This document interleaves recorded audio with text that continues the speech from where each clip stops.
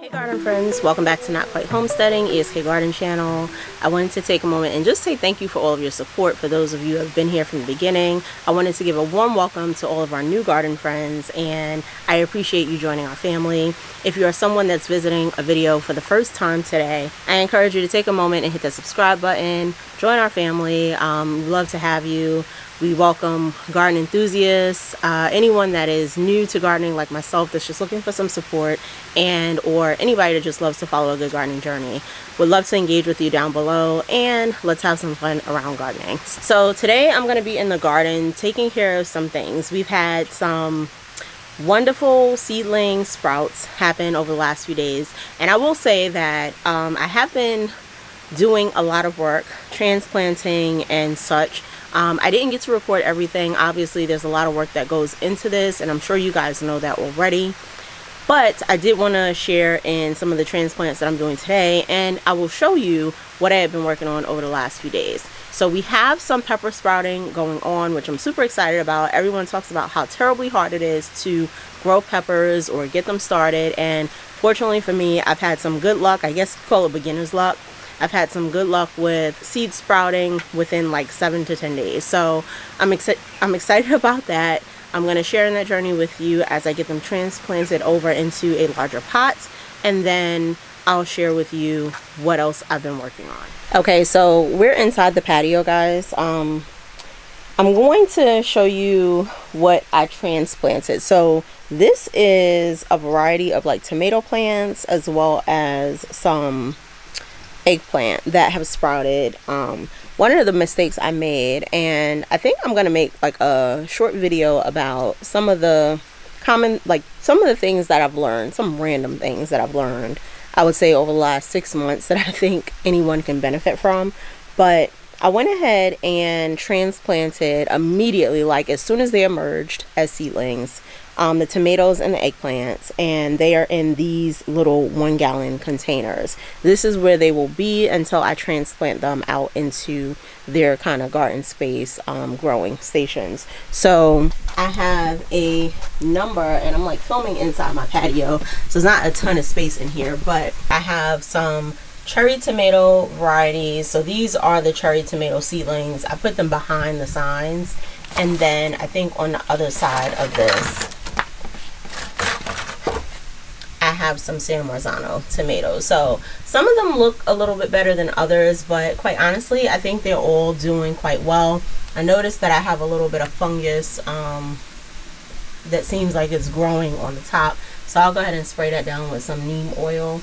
But when I transitioned these, I did add a tiny bit of blood meal and a tiny bit of bone meal to just fertilize like the soil a little bit, because I knew they were going to be in here for a little while, so they'll have the nutrients they need as they start to form those roots. On this side I have some clementine tomatoes, and then I think I have 2 of these. One is like still sprouting. I don't know, can you see that? One is still sprouting, and then I have one that's looking pretty decent on this side. And then on the other side I actually have some Roma tomato plants. Now I will say that I had gotten these from Home Depot last year. And I say last year, it wasn't that long ago, but last year, and their germination rate is pretty good on these. These I believe are burpee seeds, so almost every Roma tomato that I planted has popped up, and that resulted in me like during the late summer having to cut out several plants because I had way too many plants growing up in one pot, not realizing what I was doing. On this side I have some eggplant seeds that started. So this is the white eggplant. These actually look really, really good. I'm trying to get y'all in there. The sun is like really shining brightly, but you can see the little seedling there.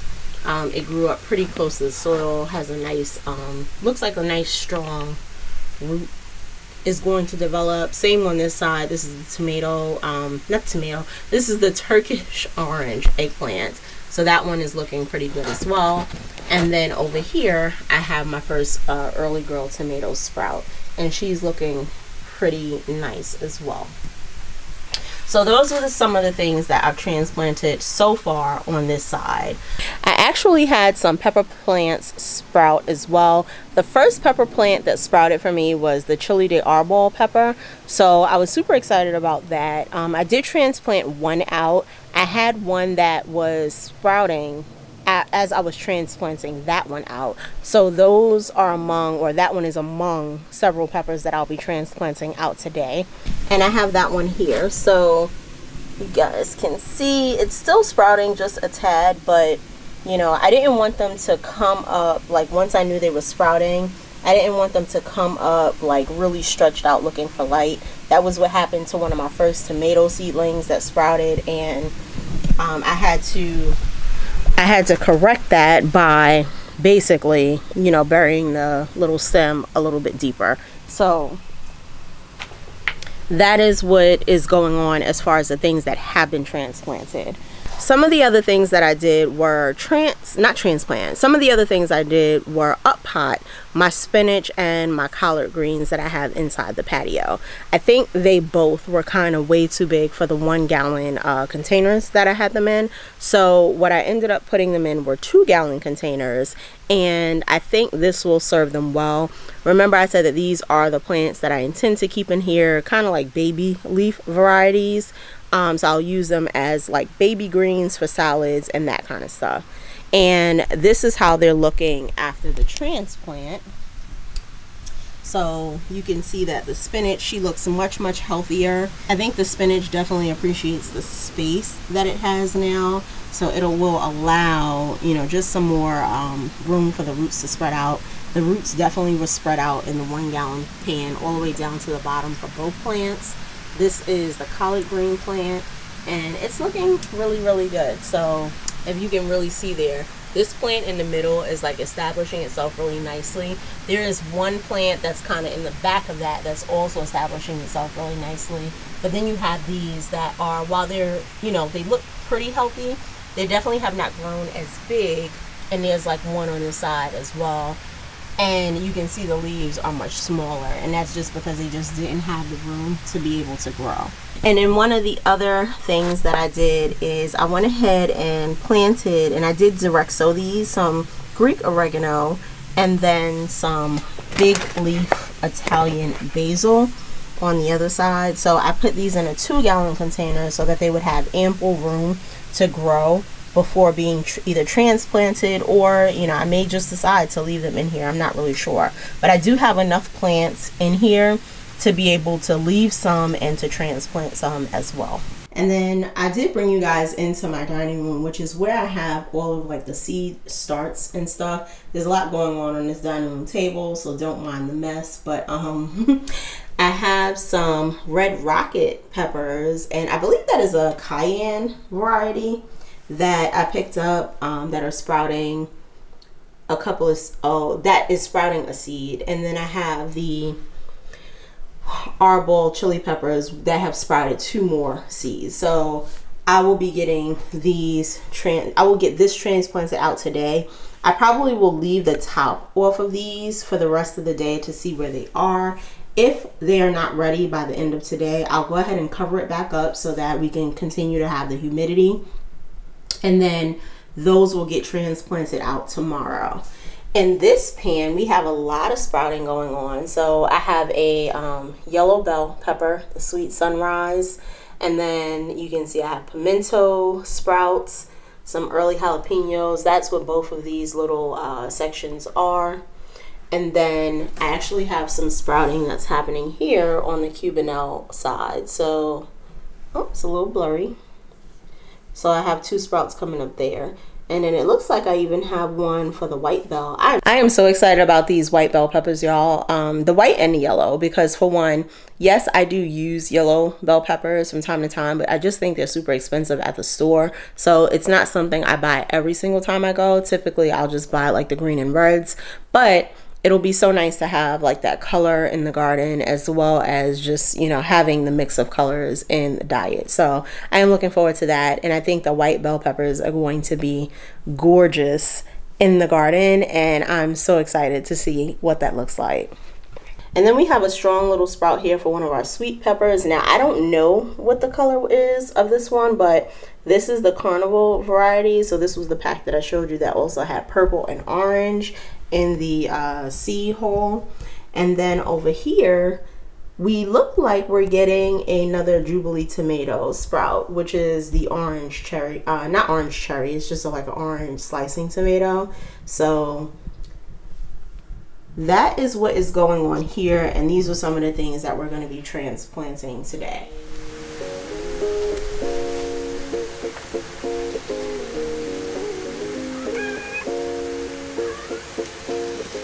Yes. You want to come outside?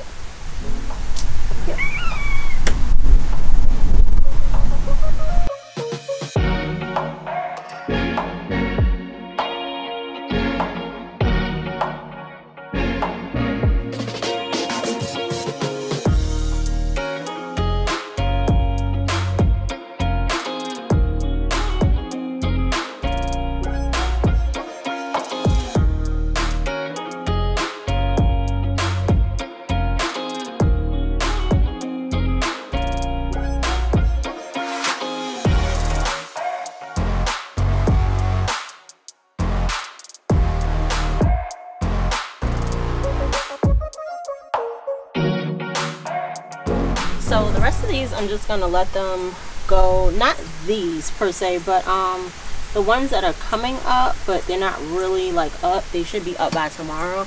I'm gonna let those sit in here another night with like the humidity dome, and then I will transplant those out probably tomorrow or Sunday. Well, probably tomorrow, but I am going to transplant this pimento and then this yellow pepper. I'll probably do these two a little bit later today because I want to give this a little bit more time to open up some, but the rest of them, they seem fine. Now I will say I did not fertilize. I don't think I fertilized this particular set of soil for the peppers, but I will do that once I have everything I'm going to put in here in. I'll give them a little bit of food. They should be a little bit further along when I do that, but I just didn't do it with these. I don't really know why, no rhyme or reason, but I will do it eventually.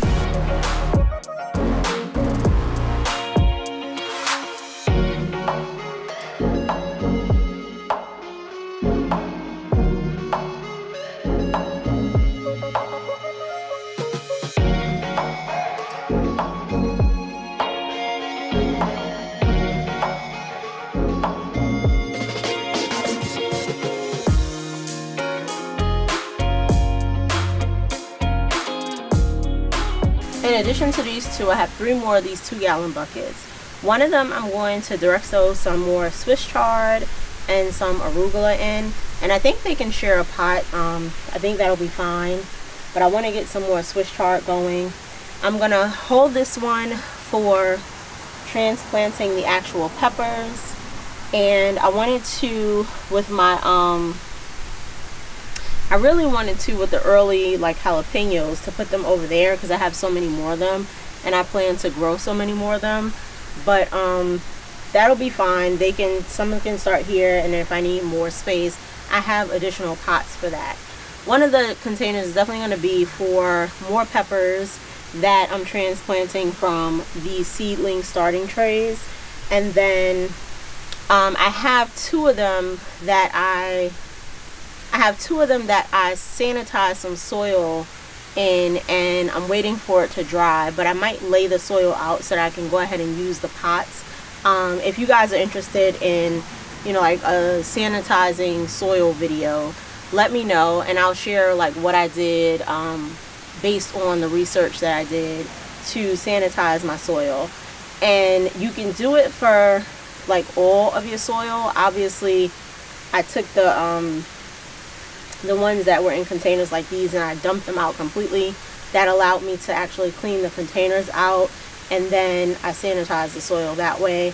There's a different way, I believe, that you do it for like the beds and stuff. So if you want me to share that, then let me know, leave a comment down below, and I will dedicate a video to sharing how I sanitize the soil. But that is the plan for today. I'm not going to do a whole lot today just because this has been ongoing every day all week, and I know it's that season, but you know, I just can't spend 40 hours a week gardening, right? I mean, I probably could, but you know, I don't think it's practical, and I do have other things I need to be doing. So that's all I'm going to do for today. I hope that you guys enjoyed transplanting the seedlings with me and seeing how the pepper starts are going. I'm super excited. I'm chalking it up to beginner's luck because, you know, that's just how the game goes sometimes. And we'll see what happens in the years to come. But I am grateful that these seeds are starting. They're starting well. They aren't taking very long. And, you know, it seems like we're getting a really good jump on our spring weather here. So I think I'll be able to put these out a lot sooner than we are expected to be able to. It is Friday, February 10th. Our weather for today, it's like 70 degrees. It has been hot all day. The sun went down. It actually feels pretty good out here right now, but I just thought I would share that so you guys can kind of see where we are with some of our weather. And the nighttime temperatures are around, like, you know, low mid 50s. So definitely feels like and sounds like spring to me. But I appreciate you guys for watching. Until our next garden update, see you soon, friends. Bye.